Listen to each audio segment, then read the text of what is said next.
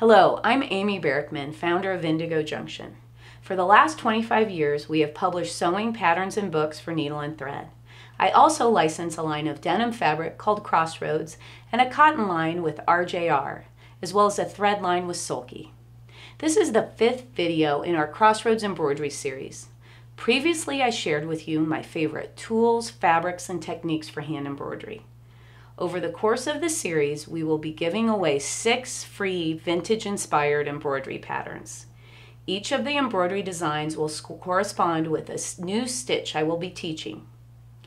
In our previous stitch video, I taught you how to stitch the back stitch.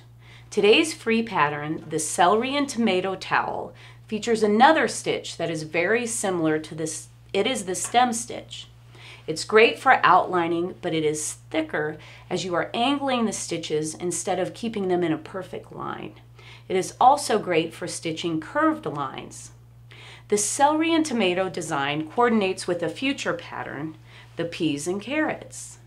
Be sure to keep an eye out for this design for a matching pair. Today we will be working with my line of 12-weight Crossroads thread, which I spoke about in our first video.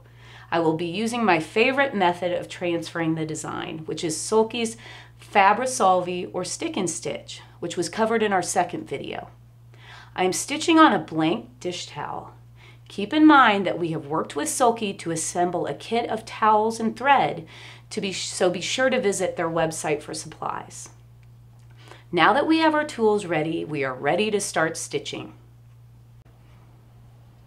Starting from the wrong side, bring your needle up and down to create one stitch.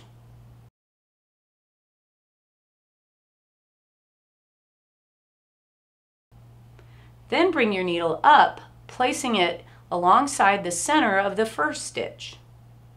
Next, create another stitch the same length as the first stitch.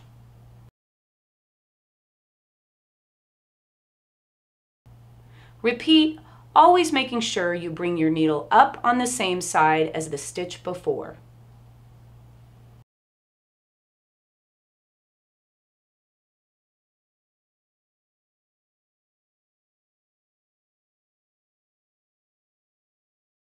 Thanks for joining us. Be sure to look for our next embroidery tutorial where we learn the French knot.